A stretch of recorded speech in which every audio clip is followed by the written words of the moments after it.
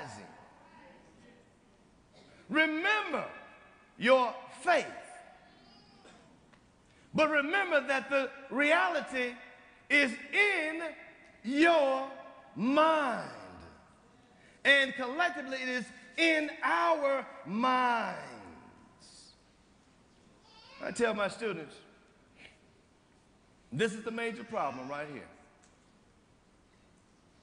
Everything we see around us has originated from inside of somebody's mind. Everything. But the major problem is this. We have something that is free and clear, but we lease it to someone else in exchange for 10% of what it's worth. Did you get what I just said? Everybody in this room has one piece of real estate that is free and clear every day of the week. But we're conditioned, as we heard on yesterday, to allow this and this to be leased to someone else, to be utilized by someone else, not in cooperation with someone else, but by someone else, in exchange for 10% or less of what it's really worth. Ezekiel is learning how to reclaim his mind. He thinks he's a slave. He thinks he's in exile. But he has to learn, Ezekiel, in your mind. In your mind, my son, is the treasure you're looking for. In your mind, my son, is the hope that you're anticipating. And in your mind, my son, is the whole reality that is waiting to be birthed through you. Now let's just meditate on that.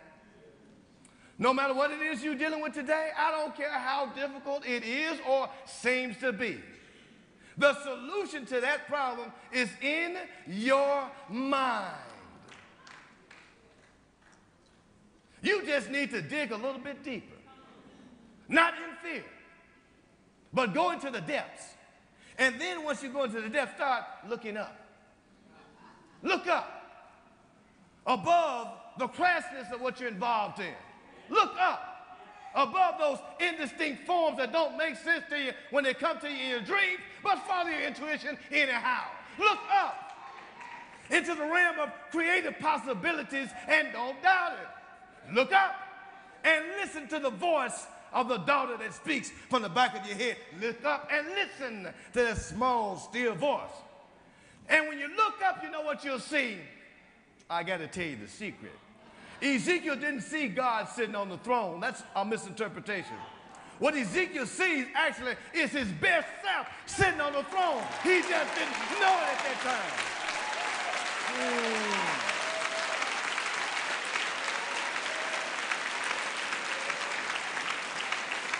And while he was still Ezekiel,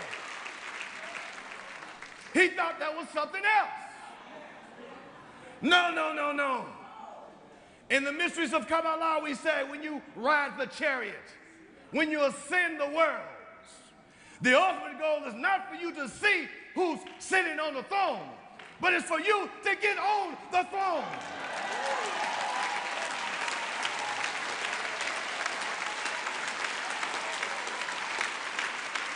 The living one is not up there and out there. The living one is right here waiting to be ascended in the world of consciousness. And when he looks up and sees his better self, then his old self has to die. When you see your better self, your old self got to die. When you see your better self, the old name dissolves. And you are born again. And you become the son or daughter of life.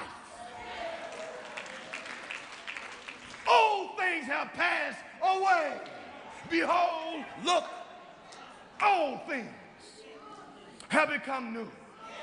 And then like a baby for 38 chapters, He learns how to walk again, how to talk again, how to strut again, how to see again, how to imagine again.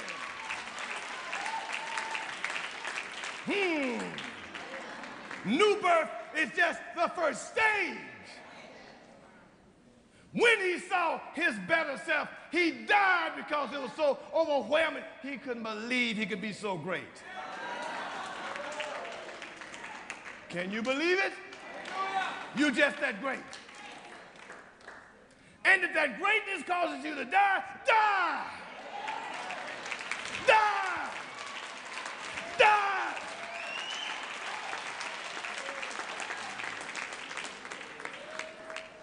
And once you fall down, there's a voice. Once self and ego fall down dead, it's always this way in biblical mysticism. All the seers had to go through this. Stuck in ego, stuck in position, stuck in fear, stuck in pride. You got to die. But once you die, then something on the inside that our ancestors talked about, the voice.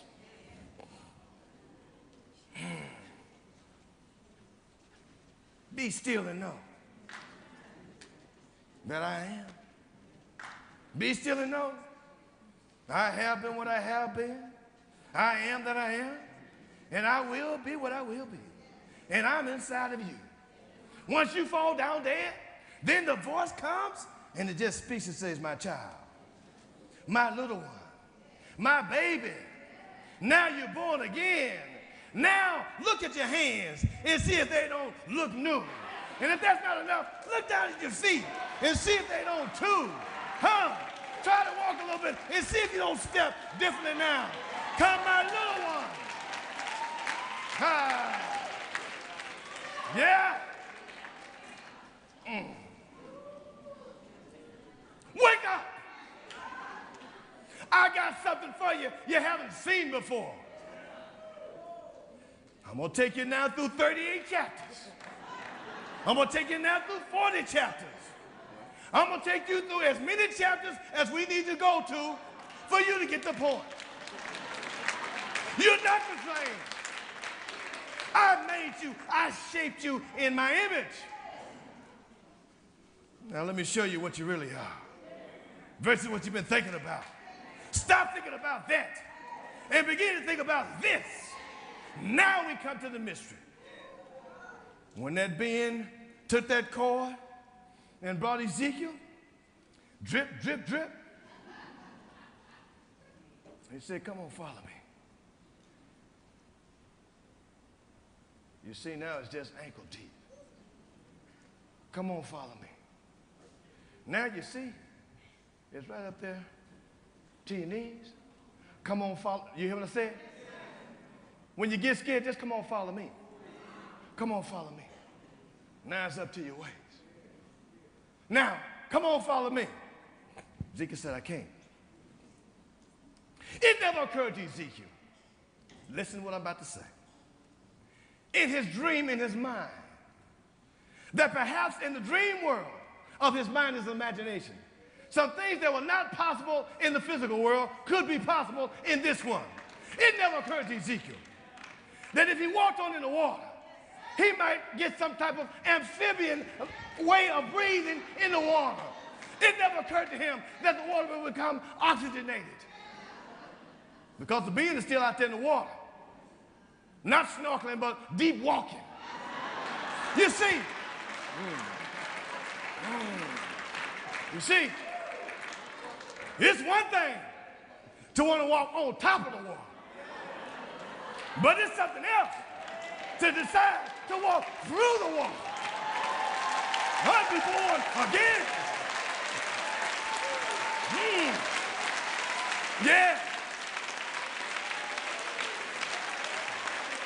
If you want to go on this path, he said to Ezekiel, you can't walk on top of this.